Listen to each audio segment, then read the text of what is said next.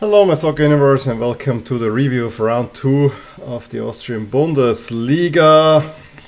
The mood in Linz is not great.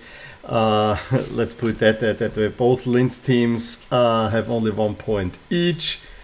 For Blau-Weiß it's probably a little bit better because they opened just a new stadium, but I have to say for LASK it's getting stormy. It's really getting stormy already.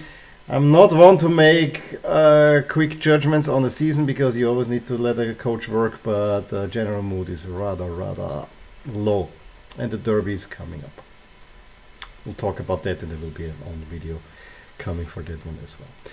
But the major news in Austria overall that also affected the Bundesliga are the torrential rainfalls that we had, and in the south of Austria, in Kärnten and also south of Steiermark, there have been major floodings, which caused the game between Austria Klagenfurt and Wolfsburg, the kind of a Carinthian derby, Kärnten derby, to be postponed until Wednesday. It is not that the pitch was not ready to be played, but they said even 2 kilometers away from the stadium there are major floodings and it doesn't feel right to have a game there. I think everyone agreed with that. Austria Klagenfurt even went so far as to then donate all the catering from the game to the authorities that they distributed to people in need. So bravo there. And yes, the situation at the moment in Austria is not pretty.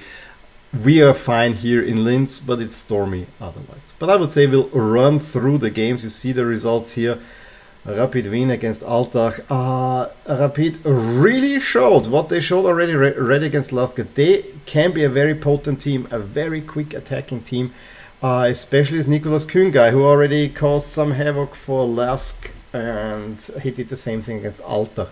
It was only a 4-0 defeat there. Rapid were really good. They're looking good at the start of the season. You know, early signs, again, it's very early in the season, so I don't want to draw any major conclusions, but at the moment I have to say it looks rather promising what Rapid are showing, and they went into the season kind of down and now they're starting to feel themselves. Auer and Burgstaller complete destruction of Altach, who probably look at another relegation battle already. They would have scored a goal late, but then it was called off for offside, something I didn't really quite see. But yeah, this was the only game, so I had a lot of focus because there should have been a Kärnten derby at the same time, but it did not happen. Where I also put a lot of focus, and you know, the rainfalls then in Vienna were so bad that the whole studio was without electricity, so they only did it from Graz, and then it was very Sturm Graz heavy, which already bothered me, but on the other side it was deserved. Sturm Graz showed that they are a good step above LASK still. That they have the continuity. LASK changed their coach. I think if LASK would have continuity, it would have been a much better game. But the first game, it was kind of tentative. LASK tried to stay compact, but their pressing is not working.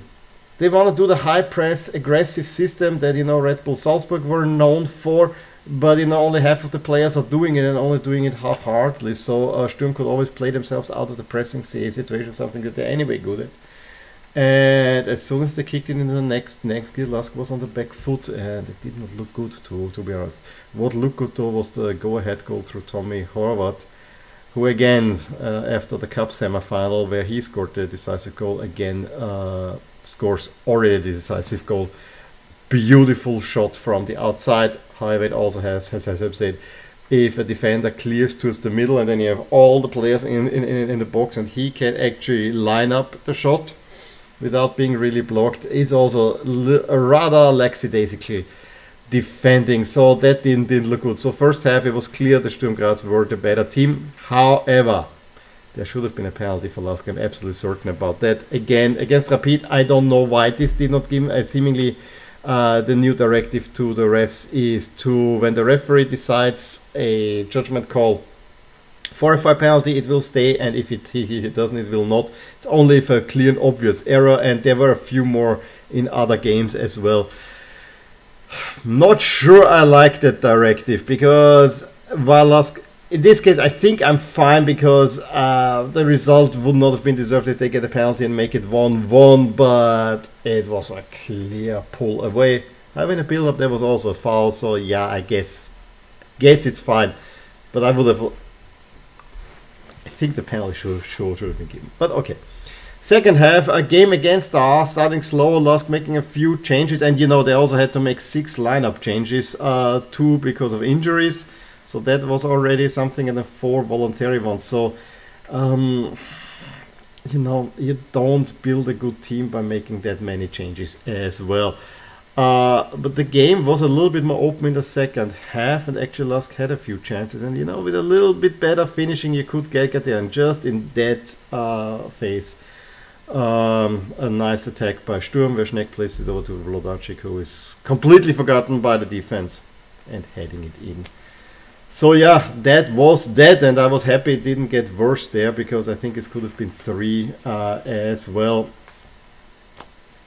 At the moment, I see more questions than answers for LASK, and it is not that I'm against the new coach and his ideas, but I'm very much wondering why this is not working quite yet. This was a very well-functioning team, and they said they just need to make some minor adjustments, and we need to avoid giving up that many goals, blah blah blah. It's just the whole, I think Volvo more the whole communication from the club side was not working, because we got so many new players, and all of them are exciting, blah blah blah. We get a few more millions in, but in the end, if the product on the field doesn't look good, it feels very much like 2 seasons ago, when they also had a slow start, and then it all went really pear-shaped quickly. And this is what LASK is, what is very potent, is a very big potential for LASK. And you know, I did not want to have that the Derby is already a must-win game, but at the moment it is an absolute must-win game. For Sturm Graz, though, it was a good showing for their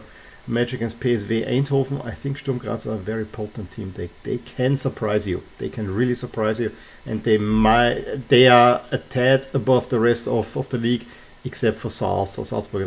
At the moment, it would be really interesting to see how those two will match up. Last one also, I'm wearing a pink jersey.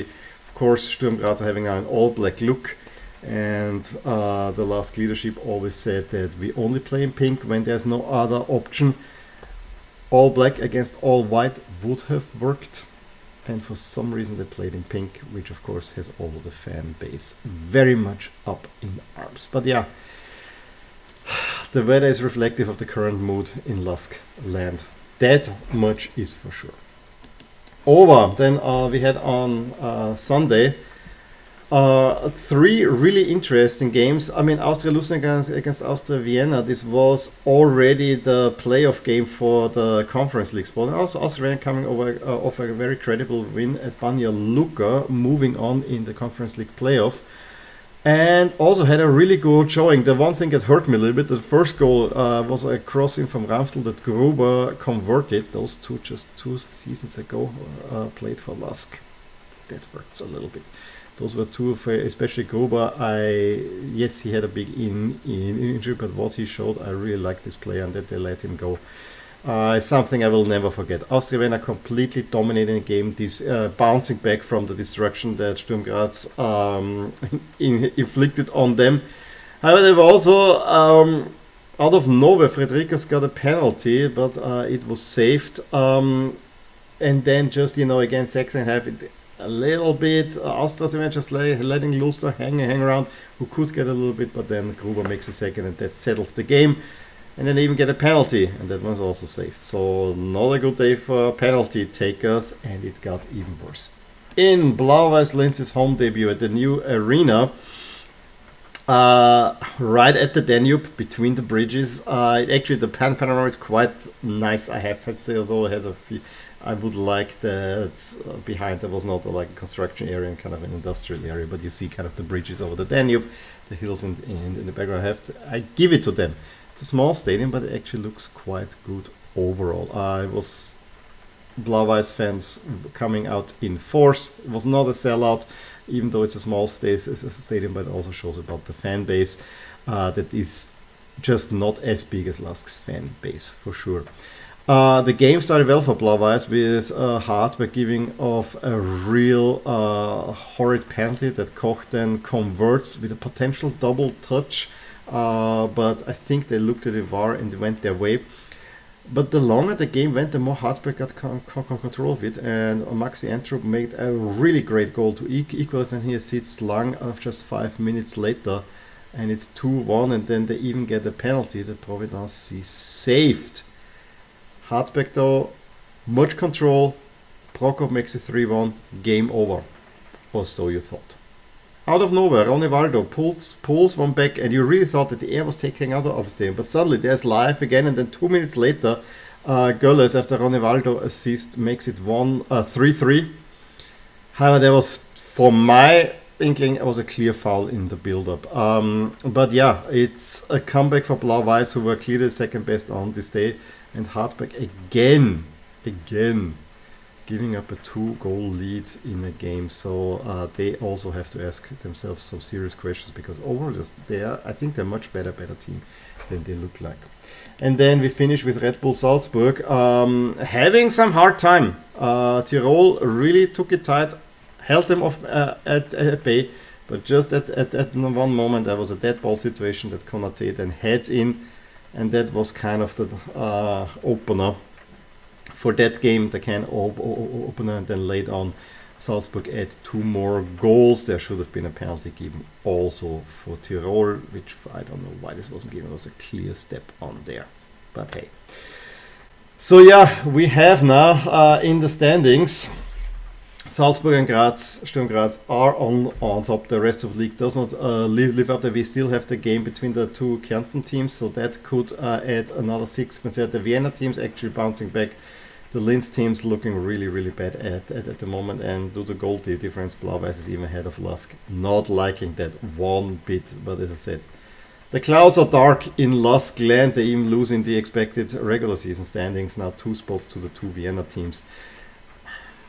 Doesn't get anyone happy, I can tell you. At least in the overall standings, they're still on track for 3rd. Next round, we actually have a couple of interesting games. I think Sturm Graz against Austria Klagenfurt could be an interesting one. Sturm Graz coming off the PSV game, Austria Klagenfurt have the home game against Wolfsburg. That has been one. Then of course the Linz Derby. I will make a video on the history of the Linz Derby that you will get later this week, potentially even on that match day. And then Red Bull Salzburg against Austria Vienna. I'm curious to see that one too. So yeah, that was it from me from the Austrian Bundesliga. Let me know what you thought about the happenings. Give me a thumbs up if you enjoyed this video. Subscribe to my channel to see more. I'll talk to you soon. Bye. Hey there, I really hope you enjoyed this video. And if you did, here are some videos and playlists that you may enjoy too. Also, please consider subscribing to my channel and hitting the little bell icon so you get notified whenever something happens in my soccer universe. And with that, have a wonderful day. Bye.